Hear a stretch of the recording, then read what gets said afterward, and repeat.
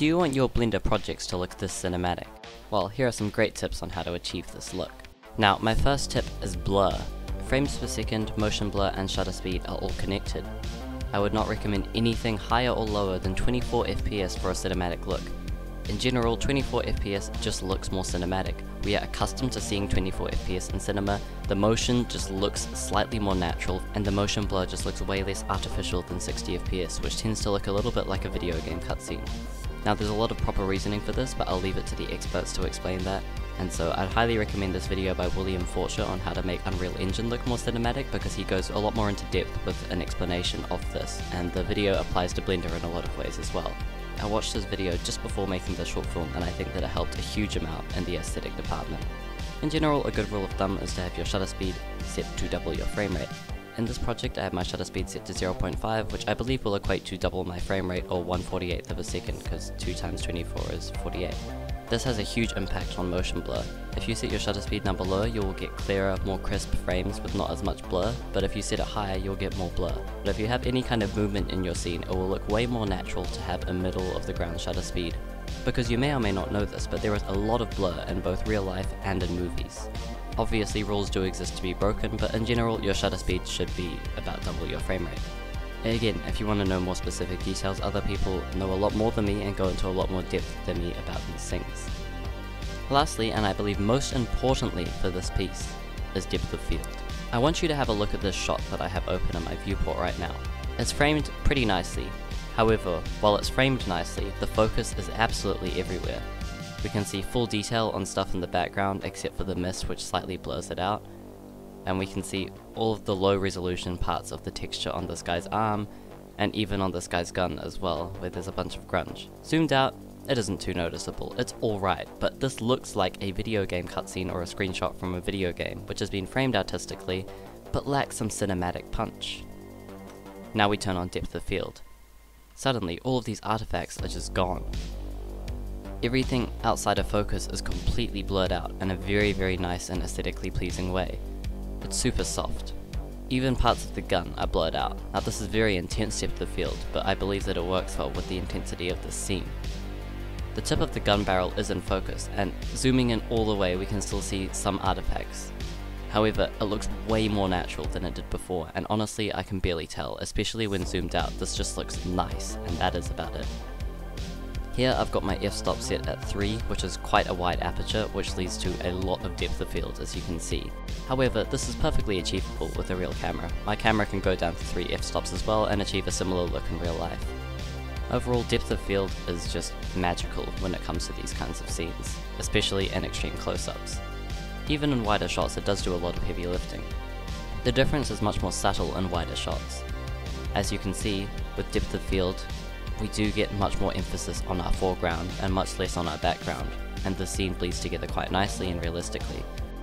Whereas when we turn it off, we get a lot more visual noise in the image. Everything looks crisp and detailed, but there's no separation in level of detail between the foreground and the background, and everything looks quite sharp and in focus, which just makes the whole scene feel a little bit more cluttered. Depth of field is a great tool for drawing your audience's eye to what you want them to see. I have quite a unique setup here.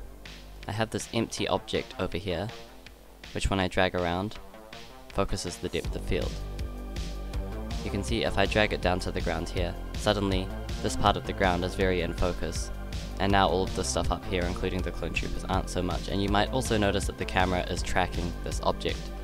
I have set up a track to constraint on my camera over here, and I've told it to track to this empty object, the focal point. This may not always be what you want. Sometimes you want to focus on something over here while keeping the camera framing the same, but in general, most of the time you want the thing you're focusing on to be center frame, so this worked quite well for me and helped me speed up my process a lot. I came up with this camera rig idea myself after watching a few different videos and combining a few concepts, and I found this increased my workflow of setting up camera angles and nice shots a lot. I'd highly recommend it. If you need a more in-depth tutorial on how to set this up, I'm happy to make one. The next thing which helped me the most in achieving a cinematic look is definitely Blender's compositor. Now this may look a bit overwhelming, but I promise you it's not way too complicated. This is what my scene looks like without any compositing done on it whatsoever. It already looks pretty decent in my opinion. This is what it looks like with compositing. It just brings it to another level. Everything looks way more well integrated, and the whole thing just looks a lot more cinematic. Firstly, this glare node does a lot of heavy lifting. By using this we can add bloom to our scene. You can see without it, everything looks a little bit too sharp and not very hazy at all, which might be the look that you're going for in certain situations. But in general, everything looks a little bit better with some glare. I might have gone a bit over the top with this one, but it's Star Wars, everything's quite bright, and I just wanted something quite intense. Next we have a subtle lens distortion node. The values for this are very small because we don't want to completely destroy and distort the entire scene. You can see if I zoom in on the edge of the screen, everything is blurred out and brings the focus towards the center. However, everything looks very undistorted and clear, whereas you get a little bit of distortion in real life on a real camera. By adding in this node, we get some slight distortion where the image curves ever so slightly, and we also get chromatic aberration where we get some color bleed on the edges of the screen, just like we would get in real life. This is meant to be very, very subtle, so I wouldn't recommend turning this up very high unless you're doing something incredibly arty, because it's quite distracting otherwise. But yeah, it's a nice node.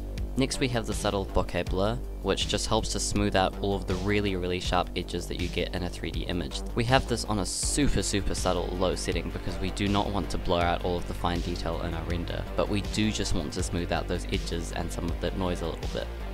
A very impactful node that we have here is the mist pass. Essentially this just adds a fog layer in the background without the performance cost of volumetrics. You can see without it, everything in the background remains blurred but still fairly clear, whereas when we add back in the mist pass, everything gets a bit of haze on top of the blur, which looks a bit more realistic and also brings your focus even more to the subject at hand. Next we very subtly mix in this built-in film grain texture that comes with Blender with the rest of the scene. You can see the factor is very low because we don't want to add a huge amount of noise to our scene, but adding proper film grain looks a lot better than Blender's default noise, and so I do like to mix a little bit of that in as well. Lastly, we can use this to change our color balance. I brought out some more blues in mine because otherwise everything's a bit too orange. You can see we don't want something like this because it's too intense and looks a little bit homogeneous, whereas if I bring it back to bring out some more blues, everything just looks a little bit more cinematic and realistic. And that is about it for the compositor. Next, I have a really key tip which I didn't learn about for ages when I was starting to use Blender, and that is your camera's focal length. In very simple terms, you can think of this like your camera's zoom. I stuck to using Blender's default focal length of 50mm, which you can see here, which is quite normal and looks alright. After watching some tutorials, doing some research and experimenting by myself, I settled on an 85mm focal length for this project, which is quite standard in cinema. The results were immediate, everything looks way more cinematic. You can see here a few examples of what this does. The background almost gets compressed behind the subject in a way. The depth of field is also accentuated, everything looks more focused and the shot just looks tighter. Everybody, go with a higher focal length, it just looks so good. I have experimented and made some nice looking renders with a 35 or 24mm focal length, but you have to be intentional and purposeful with this stuff.